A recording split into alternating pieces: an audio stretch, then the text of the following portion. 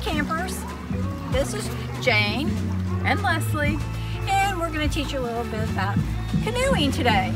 First thing you need to do is learn how to put your life jacket on, and always wear your life jacket. So you're going to, here, we're going to put this over her head, and then this goes underneath her arm, around her back, and clips here, and we tighten it. Music for you. Everyone must wear a life jacket. Our helper, Bennett, is going to sit in the middle seat. Come on, Bennett. So he's going to put his life jacket on.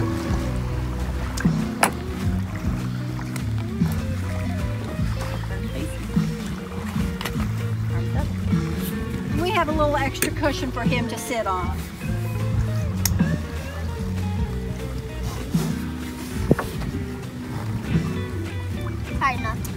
You cannot sit on these. That's just for carrying the canoe. The canoe, the person that sits in the front of the canoe is the power to the canoe. The person that sits in the back, they steer.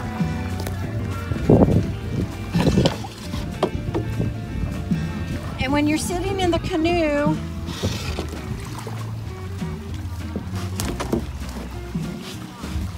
the steeper you put the paddle in this way, the straighter it will go. If you go like this, it will turn it that direction, the opposite side that it sweeps. To get in the canoe, we put it most of the way in the water.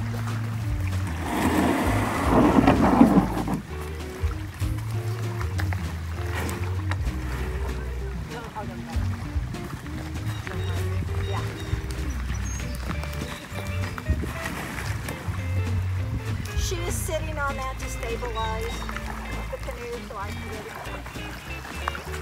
She will be in the front, I will be in the back.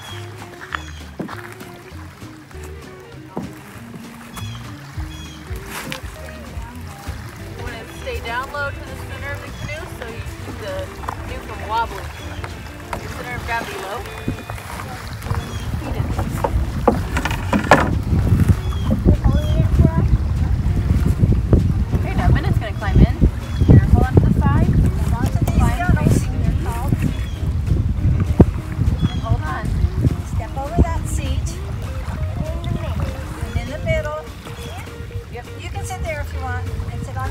And you can lean back against that. You're going to sit on that. And then we're going to have somebody push it up out. There we go.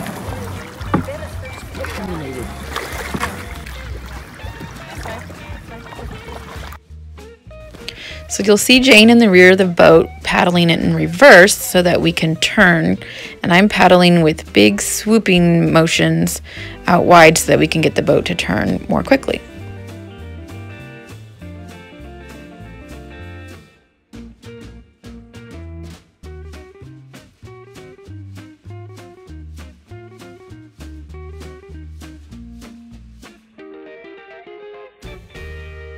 So coming up here in just a second, you can see Jane in the rear of the boat switch her paddle to the opposite side. There she goes over her head, and now she's on the opposite side. And then when I switch sides in the front of the boat, I take my paddle over the front end.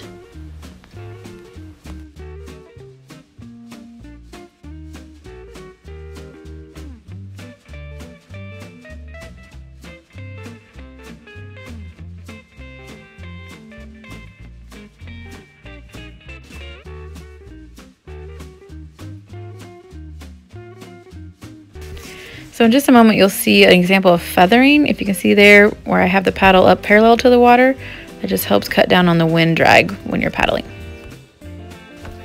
And now we've made it back to shore, so we're gonna have the boat stabilized before we climb out. So I'm gonna climb out and stabilize it again.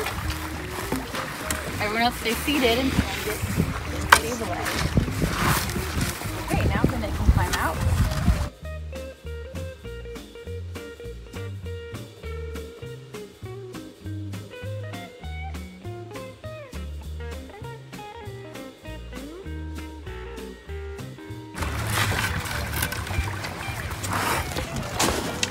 That's how we do our canoes. So now that you know how to use the canoe, we have issued a canoe building challenge for you. So go home, use any supplies that you can find. You can make a canoe of any size.